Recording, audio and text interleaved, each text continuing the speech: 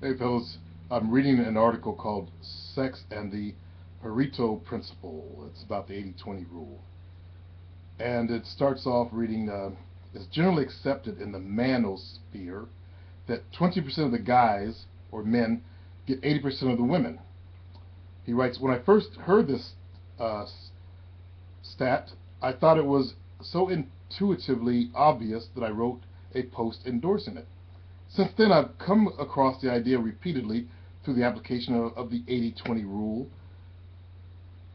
Sometimes it's stated that 20% of the men get 80% of the sex, which is actually a very different claim. Regular reader Holland espouses this view. I think the reader of this guy's blog wrote, I think an accurate definition of the 80-20 rule is in order.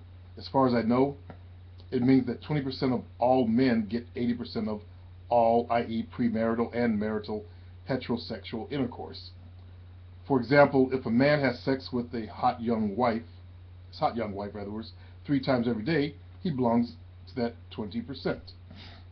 Judging by all the stats, it seems to me that a small minority of men, the alphas, are essentially passing around between themselves a somewhat equally small percent of all the women, the sluts. The big difference is the alphas are willing to have casual sex with women below their own sexual market value, but pretty girls aren't having sex with men below their own sexual market value. That is, in my opinion, the main cause of imbalance. And that's where he's wrong. He assumes that alpha males get dogs. You gotta be careful when you read some of this shit out there, fellas. Alpha males do not get the dogs. Okay? Basically, alpha males get the alpha women. Alpha women are the ones that you guys slather over. That's whatever is the current trend for hotness. Back in the early parts of the 1900s, the women that were considered alpha females looked way different, much larger. Gordo. I felt the need to understand exactly, the actual author goes on, what the data says, if anything, in support of the Pareto principle, or Pareto, as it applies to the distribution of sex. Are we talking about 80% of all women, sexually active women, women in their 20s, when they're in their peak of fertility and beauty? Or as in Hollenhund's version, it is just a question of frequent sex even with one partner. And I don't think it's frequent sex with one partner. In business, you know that if you run a business, you know that 80% of your headaches do actually come from 20% of your clients. Get rid of those 20% clients, you get rid of 80% of your headaches. Okay? In my business, 20% of the people will try to steal from me. It's actually, I believe it's larger than that in my business. They'll steal 80% of my profits. Okay? By doing stuff like that. Give her those 20%, and boom. Also, unfortunately, I'm in the reverse of the 80-20 rule. 20% of you guys are my market. The other 80% of you guys are not my market. And that's the truth right there. I should be talking to 20% of you guys, the 20%. The origin of the claim, the Pareto principle. The Pareto principle, also known as the 80-20 rule, that's what I've always called the 80-20 rule, states that for many events, roughly 80% of the effects come from 20% of the causes. Business management thinker Joseph M. Juran suggested the principle and named it after Italian economist Vilfredo Pareto, who observed in 1906 that 80% of the land in Italy was owned by 20% of the population. They know that if you're in a sales force, 80% of the money is going to be made by 20% of the salespeople. If you're a car salesman and there's like 100 car salesmen there, 20% of those car salesmen are going to make 80% of the money that goes to that door. That's the 80-20 rule. Let's take a venue where there's players in the venue. And there's, let's say there's 100 players in the room. They're all, no, let's fuck that. Let's just say there's 100 men in the room and 100 women in the room. This is where it comes to a weird situation. 20% of those men cannot fuck in that same period of time. The 80% of the women are there. Okay? So when you start working with dating, it gets kind of strange, convoluted. Number 2, the fallout of the sexual revolution. I'm not going to go into the rest of this stuff there about sales and all this stuff and business. The anonymous essay, there is no longer someone for anyone. Lays out succinctly why the 80-20 rule applies to the sexual marketplace. It is this explanation that I found so intuitively obvious when I first encountered it, excerpted from the essay. Sorry, here's an excerpt from the essay. The attractiveness hierarchy. In the monogamous marriage system of the past, the majority of men and women found mates and got married. In that system, singles knew roughly where they were ranked in overall attractiveness and married a mate of roughly equal rank as soon as they could, and usually in their early 20s. Remember I told you guys about levels? In today's society, birth control means that women can have sex without marriage, engaging in temporary physical relationships, while they wait and hope for Mr. Right.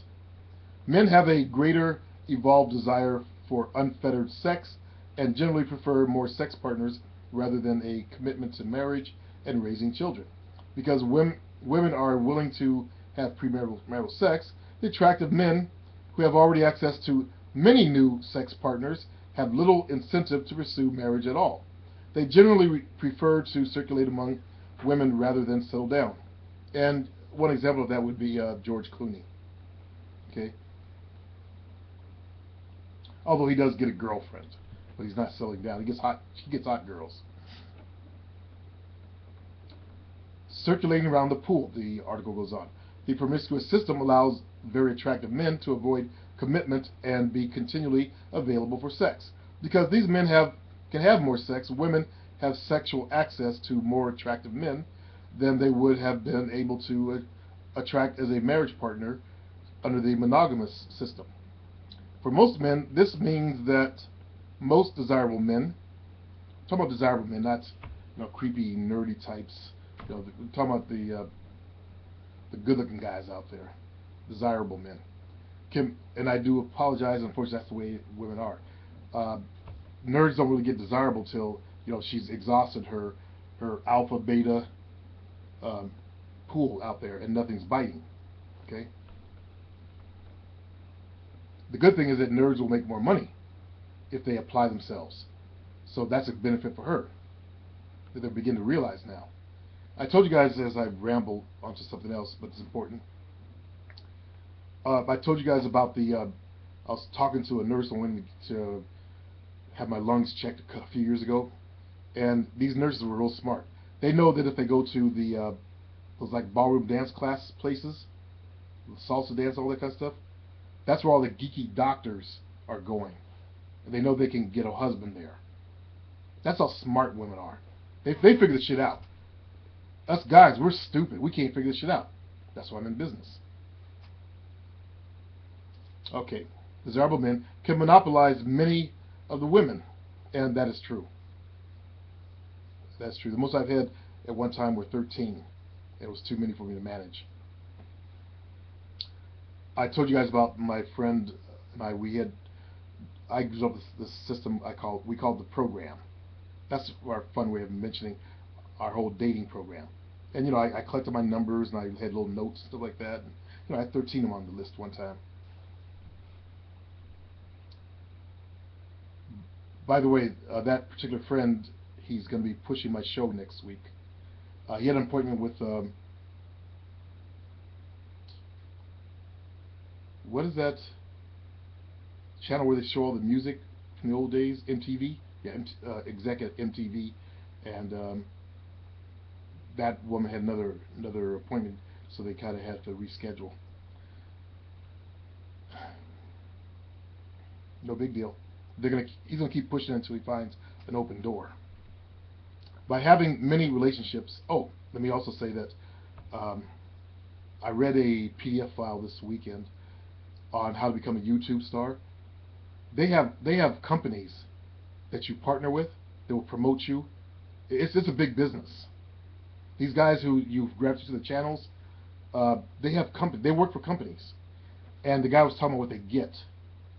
It's per clicks, per 1,000 clicks, they get about, from the company, they'll get $2. That's why they gotta have millions of views on their videos. But these guys are making a great living just on doing shows, and that's what one of my goals is, to create a channel where there's no copyright infringements, because I've had those. I've used music that's copyrighted, and I gotta stop doing that. So you might not even see me go back to the Player Supreme show. You might see me go to another channel in the near future. By having many relationships, many sex partners, and even multiple wives in serious monogamous fashion, the most attractive men, I'm glad they brought up wives, because I've been there with the wives before, can consume the prime reproductive years of multiple women.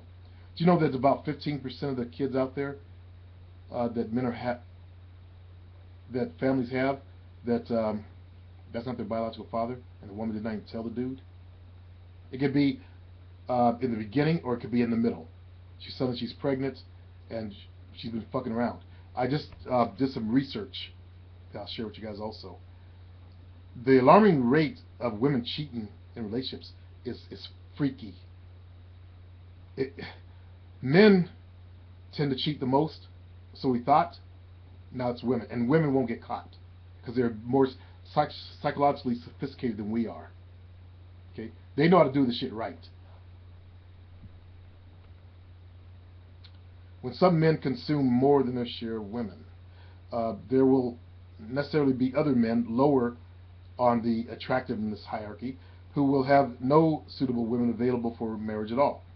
This also means that all of the men who are not on the top of the hierarchy must lower their standards.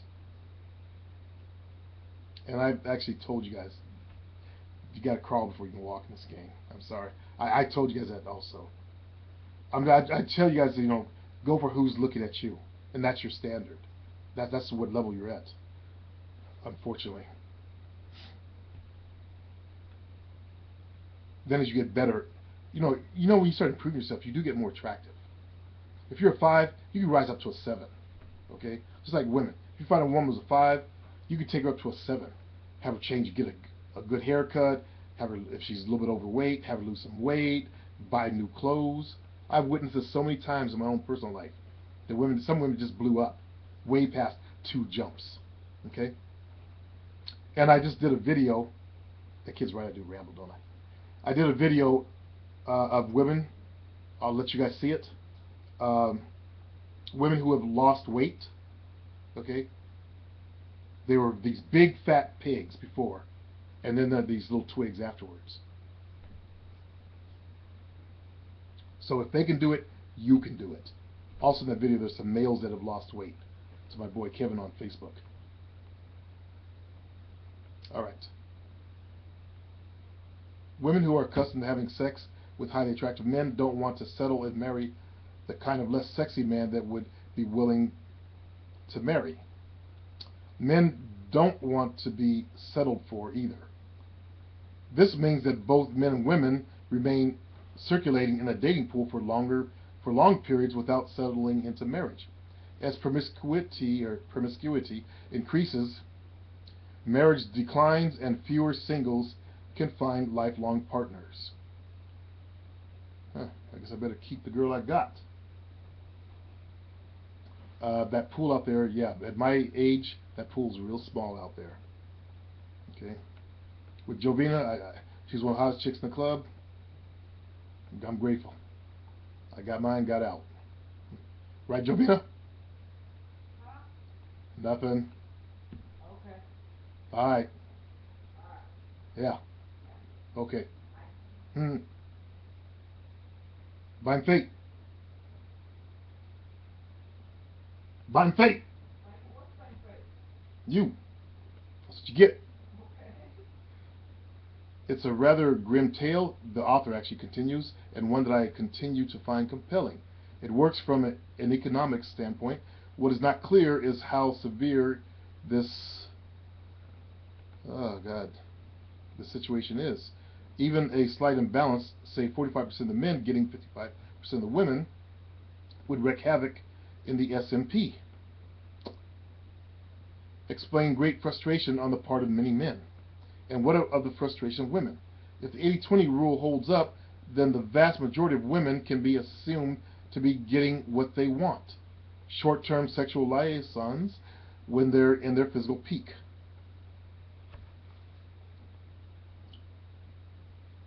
I think there's some meat to this article after all, fellas. I'm going back to my 30s, and yeah, these women, they were getting sex with the top cream of the crop over and over again. The thing is, they would try to keep that guy around, and I'm speaking from my own experience. Try to get the guy to stay for a while, and that might be what's something different that's going on today. I know that in New Zealand, the guys are whining like bitches because women are now doing that whole sexual thing where they go out, fuck a dude, and get up and leave. Don't even take the number. They got what they wanted. They're stepping off. They're pissed off in New Zealand at the quality of sex and the quality of what's going on down there. They're becoming more aggressive. So anyway, the article, I'll post a link to the article below this video so you guys can check it out for yourself and learn something. All right, fellas? Peace.